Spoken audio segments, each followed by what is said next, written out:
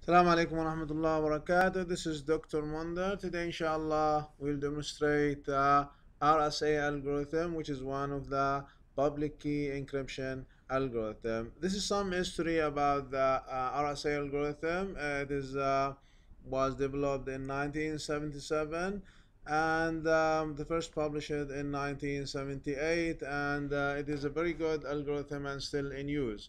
So RSA make use of an expression with exponential, where the plain text is actually in a block as a block cipher because it's a block cipher.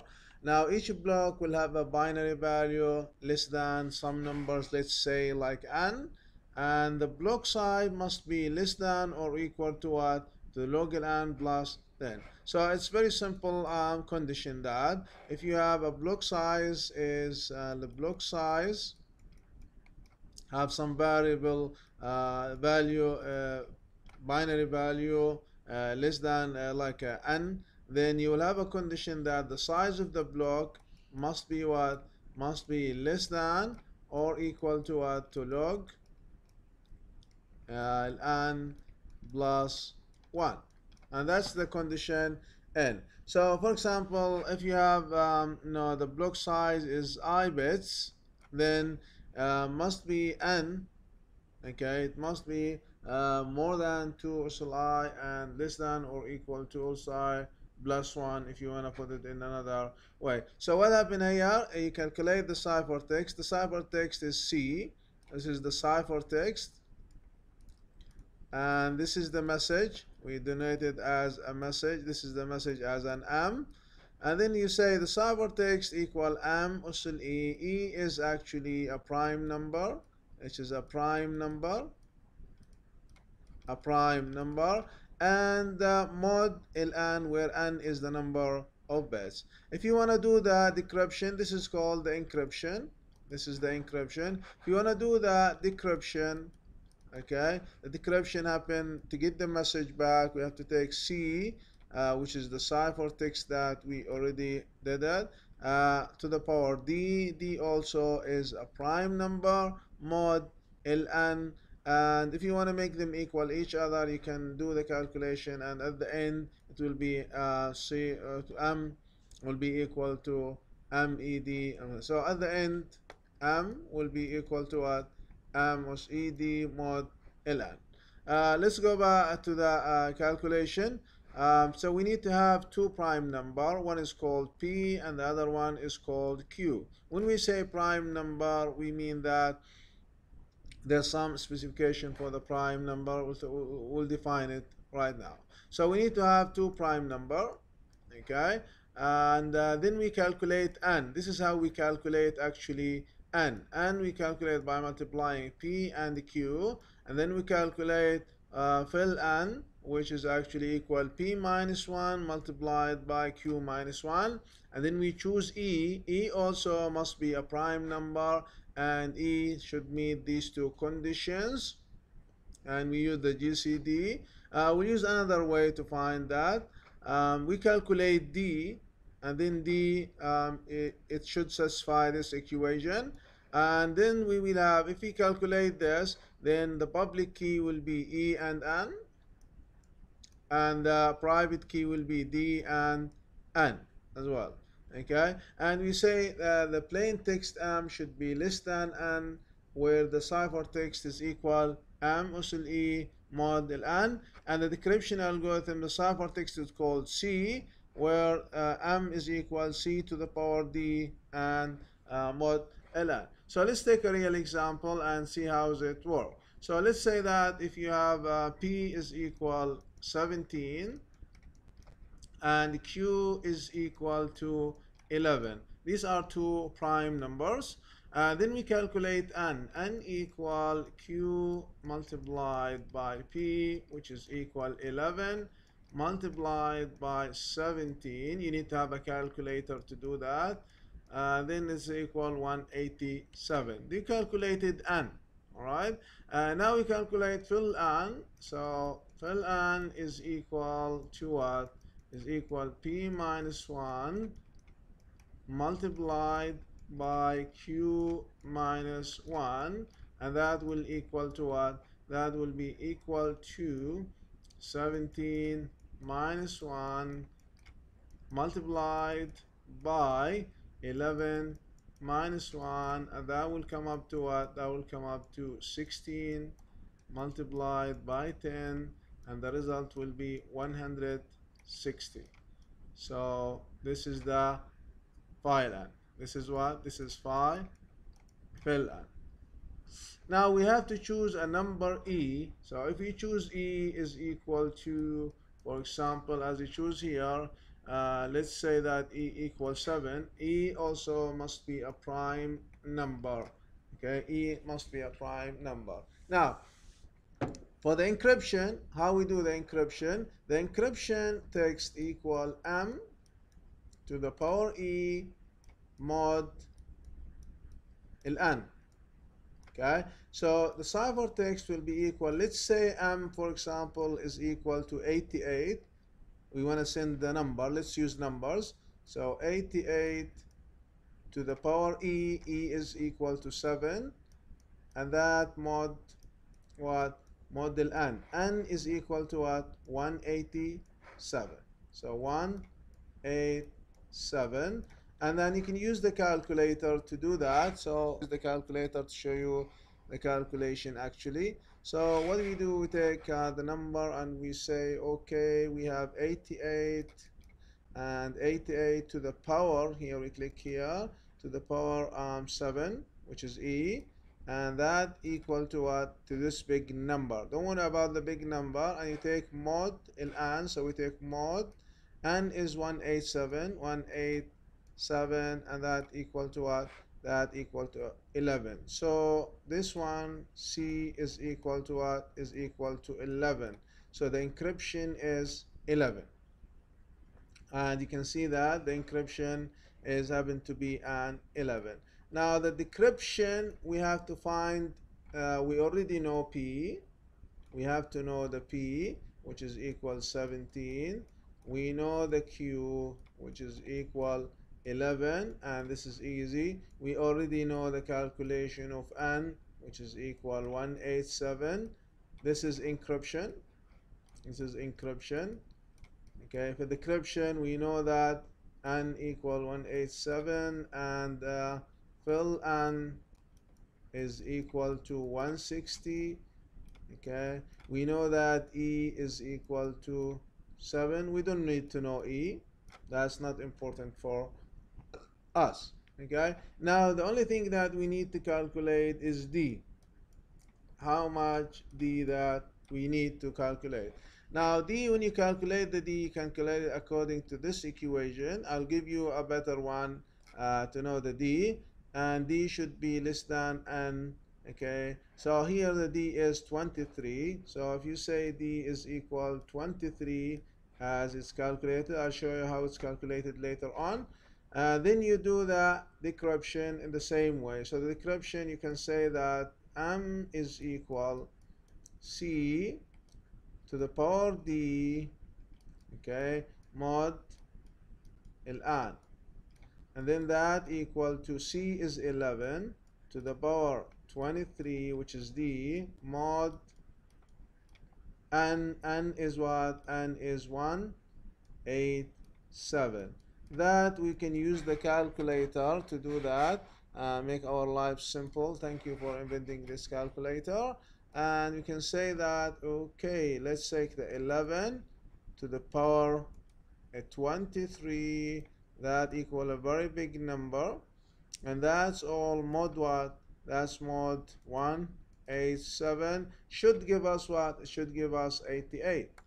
Now this is give us 88, and then the value of d is accurate. You can see the calculation is very simple, but it's a very complex algorithm.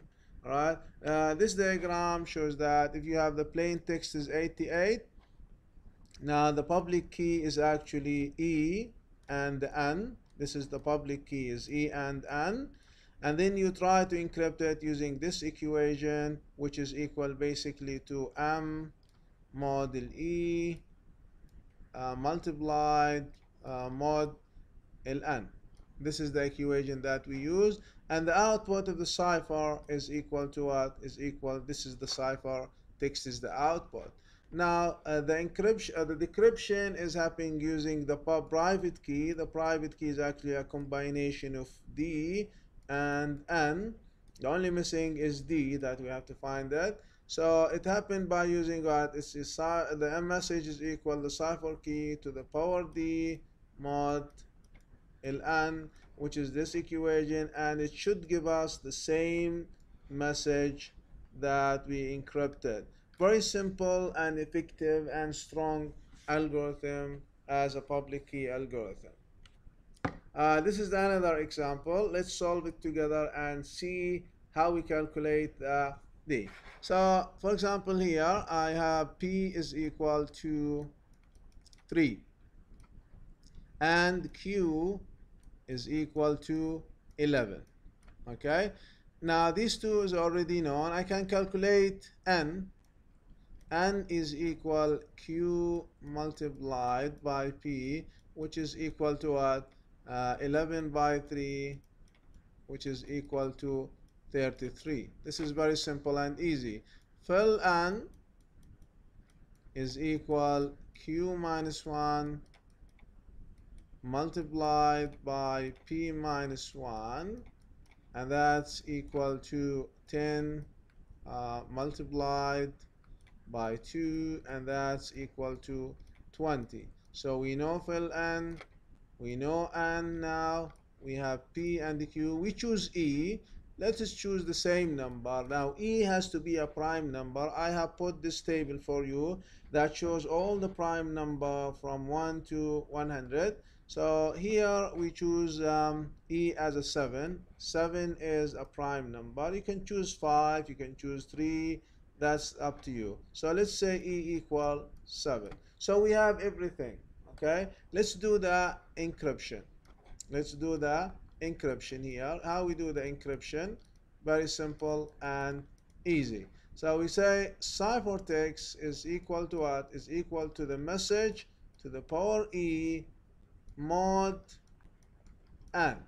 So let's say the message that I want to send, for example, is what? The message is equal to 2. I'm going to write it here. Let's say the message is equal to. What is the cipher text? All right. So I'm going to say C is equal to 2 to the power E. E is 7. And that mod what? Model N. N is actually 33. The result will be what? Let's calculate it using the calculator. So we're going to say, okay, 2 to the power 7 is equal to this number. Mod is 33, and that gives us what? 20, 29. So the ciphertext is equal to what? To 29. This is the encryption. Okay, let's go for the decryption. All right, let's go for the decryption.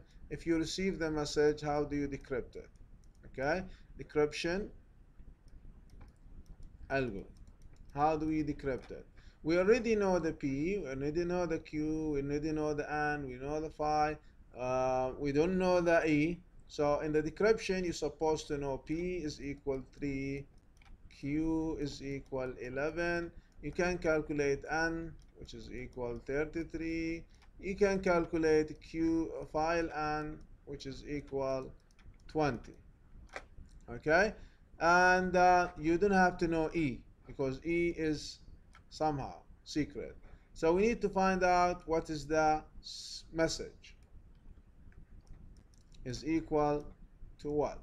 What is the message that we need to find out? We already know the ciphertext is equal to 29. So how I calculate? Let's calculate it according to the equation. The equation say that the message is equal to the ciphertext to the power D my mod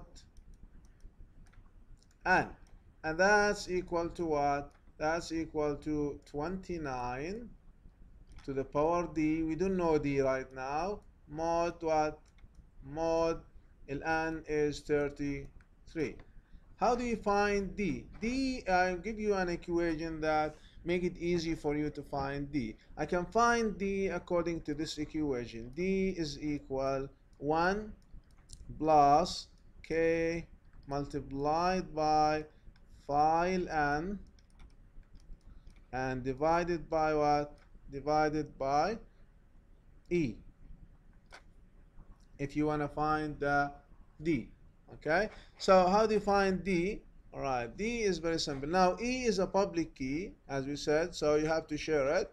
The D is a private key. So how do you calculate it? Let's say K. What's the value of K? Now K to K is taking a value from 1 to E.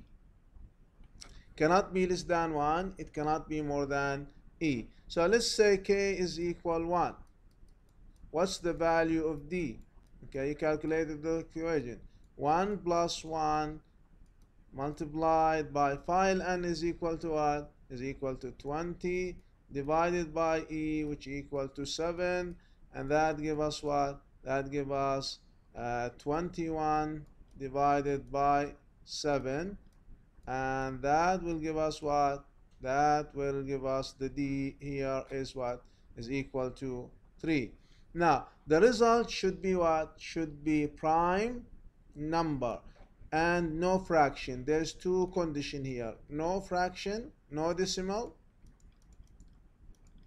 and it should be what? It should be a prime number. If you get 3 from here, then you look at the table, it's a prime number and there's no decimal, so D is equal to 3. Then I can do the decryption and say, okay, this one 29 to the power 3 mod 33, and that will give us, should give us 2. If I want to use the calculator to make it easy, I could say what? I could say 29 to the power 3, that equal to this number, mod 33 equal to 2.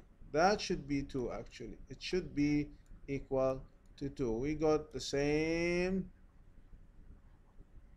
message that we encrypted. Okay, same message that we encrypted.